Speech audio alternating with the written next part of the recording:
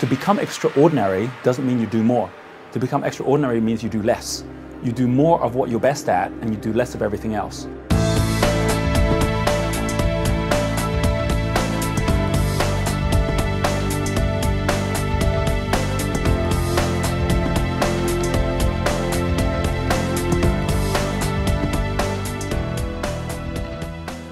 A large part of everything we talk about is this word called flow. So we talk about flow very much like the flow in a river, which is if you were to drop a leaf in a river, it will always get attracted to the area of greatest flow. In China, they call this flow the way or the Tao. The Tao is your way. It's your path of least resistance. It's those moments in your life where you find all things get attracted to you.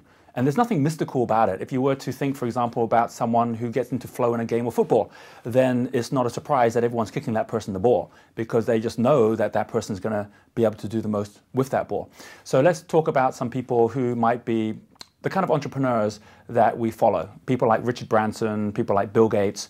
When they're focused at what they love to do, they are not feeling what they're doing is hard work, or else they would stop doing it. They're not doing it for the money, they've got the money already, but they're still doing it.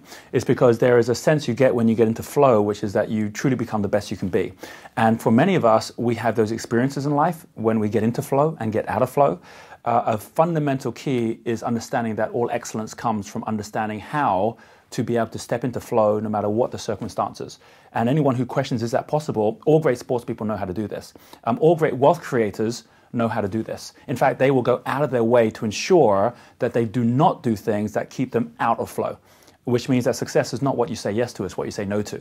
It's saying, I will not do that because this thing's going to take me out of flow. I'm going to keep to the things that I know are the things that keep me into flow. And that is one of the most difficult disciplines and one of the biggest reasons that we have people who do not succeed in their business is because they actually try and do too much as opposed to cut it down and just do the thing that they're meant to do. This, I think, is the curse of all ordinary people, which means to become extraordinary doesn't mean you do more. To become extraordinary means you do less. You do more of what you're best at and you do less of everything else. We can all get on the football pitch and think we can play every position. We might be right, we can play every one, but the minute we try and play every one, no one else even wants to play with us, right? The minute we start chasing the ball everywhere, we can't be everywhere in one place. And instead of just saying, you know what, I only have to be in one position. So for a lot of us, we think, but what if I don't do everything? What if I am great at meeting with people and I love doing that, but I know I've got to do the back end as well. I've got to organize my accounts. I've got to do all that detail. But what if you didn't have to do any of that? You think, but I can't afford to have someone else do it. You don't need to afford to have someone else to do it. If you actually open up the space to do the things you love to do, you're going to have double or triple the flow anyway, which is going to be able to afford the right people anyway.